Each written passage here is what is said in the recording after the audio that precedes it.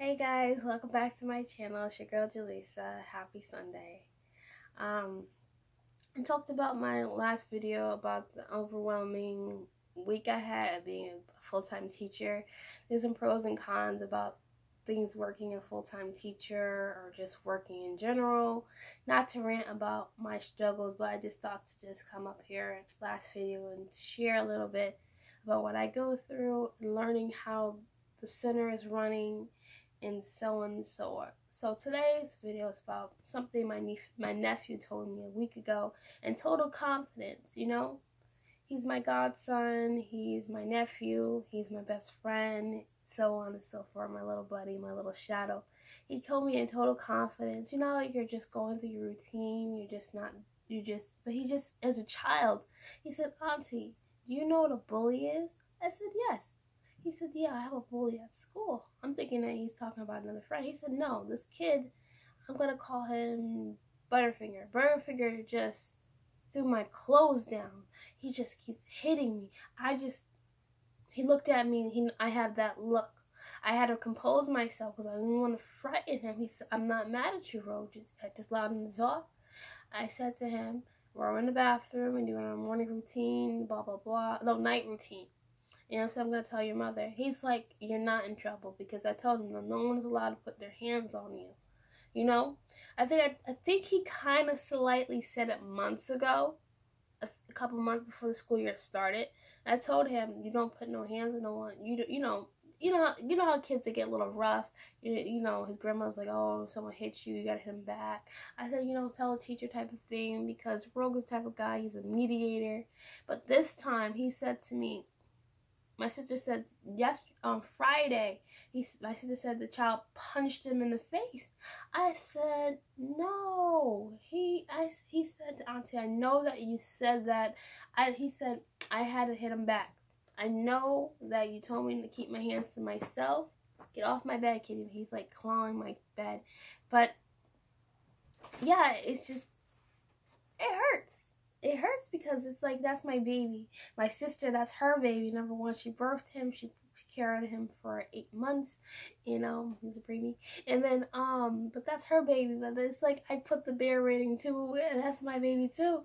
And it hurts because it's like, I don't want his confidence to go down. I don't want him to fear going to school. One thing about Rogue, he just took the anxiety out of him. He said, Auntie, even though he hurts me, he said, number one, I still want to be his friend. Because he doesn't have friends. There's a reason why. We gotta back up. Why is he bullying, targeting other people? My sister said that the school said there's a lot of things going at home.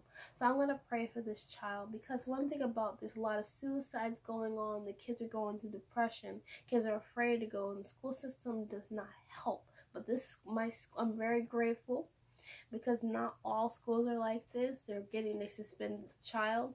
I'm going to pray for little Butterfinger that he's going to be alright, keep his hands off. And also I said to my sister, is he only targeting Rogue? I said, no, excuse me, he's targeting a lot of children. And I said, okay, which I'm not saying that's a bad thing, but at least that we know that Rogue is not the only target, because Rogue is the type of person. He said, my teacher, he said he went over and fought, he broke up 2 girls fighting. I'm going to be just like my teacher. I said, Rogue, leave it to the teachers, because Rogue is the type where I'm going to break up all the fights. He's only 7, y'all. He's only to my chest. He's the type of kid where he will jump in. Rogue is the type of kid that will take the shirt off his back. Rogue's the type of kid that he will give his last slice of peanut butter sandwich to someone. You know, he's that type of kid that teach you life lessons. If you're having a bad day, he will just put a sprinkle on your ice cream. Like, he's a spread of your day. And it's like, I don't give this little boy enough credit. Hi, kitty. I don't give enough credit to him. That he is very special to everybody. And it's just like, if your child's going through, know the signs of your child, know their behaviors, know that they're just not wanting to go in the building, check in, ask the highs and the lows of their days. What was the biggest progress of your day and the lowest part of your day? Hey, kitty. And it's just communication. That's the best way I can give advice to people, because as you know, I've been bullied, It wasn't fun. I was tiny. I was a size 0. This girl was a big girl. I remember no. He's letting me know I gotta feed him. Yeah, I'm gonna finish the storyline that I gotta feed my cat. But no, that hurt, kitty. He's looking like, what'd I do? I'm just letting you know I'm hungry. You're talking too much. Anyway, so I was in 5th grade, first year. It was winter time. I wore a skirt. I don't know why I decided to wear a mini skirt. I had my knee-high kitty socks on. It was pink. I got my cousins from New York, and I had my New Balances, and I had my skirt, and I had a coat. My mother said to me, she looked at me, "Are you sure?" I said, "Yes." She was the time when my mother allowed me to wear mini skirts. Like, I was 12, you know, it was cute. And I wore it. And the same day, my other friend wore her mini skirt. We were knee high. We were like twinning that day. It was so cute. Naya, oh, she was watching this. Naya Macklin, Kendall, you know who Naya is. And so, and then I walked home. This girl was like, she was calling me the S word. Look at her looking all with the legs. Look at her. Well, she had no pants on. I said to her, I have a skirt on. And then she's like, every day after that, she was targeting. My mom was like, why don't you want to go to school? And she said, the girl said, if you tell somebody, I'm going to beat you up. I was scared, you know? I'm very quiet. And I have a big family of 6 kids. And so my other siblings went to the other school, and I went to the other school up the street. So I was by myself. And I walked past my grandmother's house and my cousins. I said to myself, should I tell my cousins? They'll beat the girl up. And she's a big girl. We're skinny people. My family were really slim girls when we were younger. But, I don't know. What I'm saying is, y'all, know the signs of your child, know the behavior of your child. I remember my mom saying I had enough. My mother always gives us choices. What do you want to do? And if after a while you don't speak, she'll speak for you, you know? My mom's not that type of person. My mother's from Harlem, New York. She's from, I don't get that side of her. I'm just really quiet. That's just me. I'm not timid as much. I found my voice, but I'm not a fighter, y'all. But, everybody has that persona of you. It's like anybody, doesn't matter how old you are, know the signs of your brothers, your sister, your cousin. Even adults can bully you. Even in the school system can bully you. In the workforce can bully you. It's like, it doesn't matter if you go from elementary to middle school, high school, you get bullied in the workforce. And in my college, I have been bullied.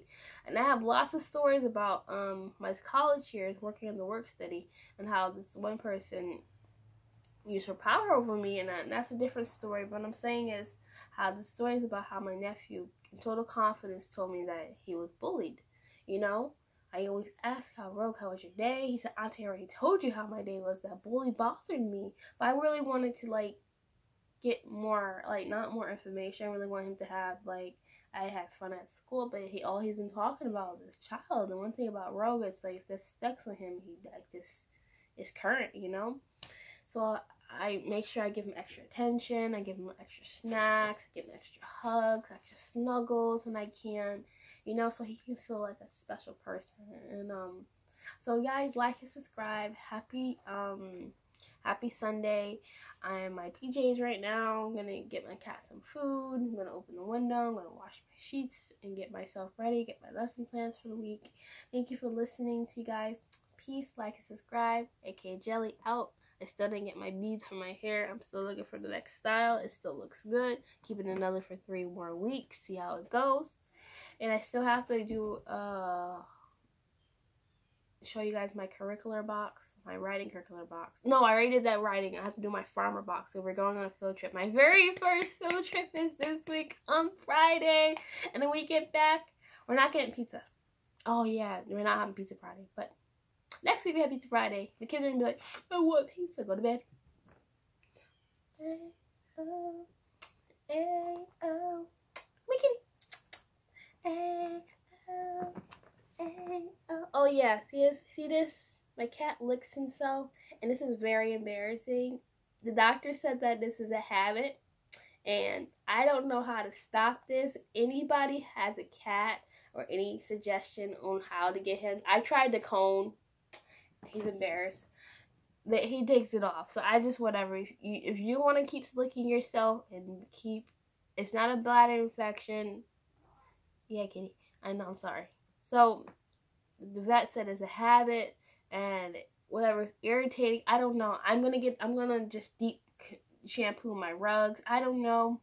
I'm tired of it. I get embarrassed when he's licking himself in my bed. I kick him off because it frustrates me because I'm tired of looking at my baby like that. So anyway, yeah, guys, I gotta go. Hope you guys like my new phone camera. I like it. The lighting is pretty good because I have two lights in my room. So anyway, adios.